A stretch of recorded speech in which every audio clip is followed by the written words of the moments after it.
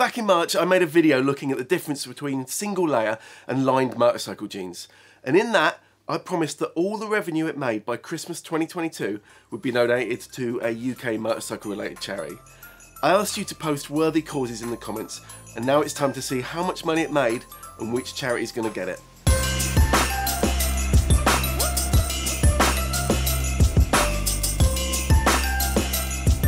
The point of that video, and if you haven't seen it, it's linked up here and in the description, was to look at the claims made by some brands that their single layer riding jeans are as abrasion resistant as leathers.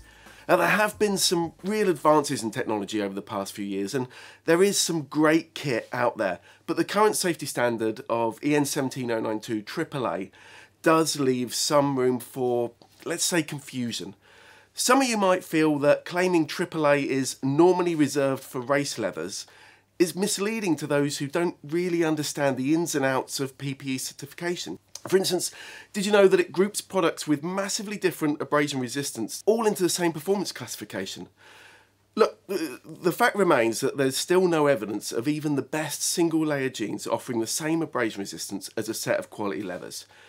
Now, this isn't the place to go into it too much. Click on that video if you'd like to know more. But I do want to be clear that I'm happy riding around in decent quality single layer jeans, motorcycle jeans. And I'd never try to influence anyone into wearing, well, anything.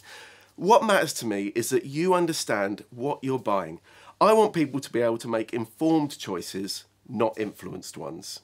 Anyway, we're here for the charity donation today. But first, why are we doing that? Well, I wanted to prove that we weren't just making a sensationalist clickbait video to bring in the views and the cash. To be honest, the whole point of the content we make is to help riders get more from motorcycling by presenting the facts, talking to experts and making proper, useful videos.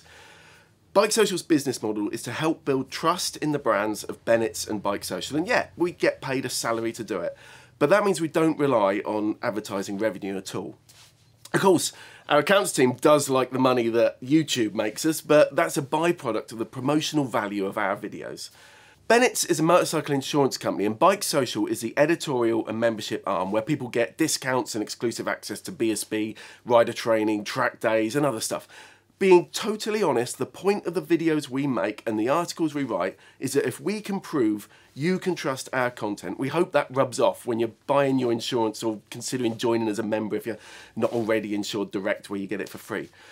And it seems to work. It was a real honour to have so many people at Motorcycle Live this year say how useful they find our videos, not just that they watch them. So thank you all very much for that. Now then, on my computer here, I've got the analytics page, or I will have in a second, open for that video. Here we go.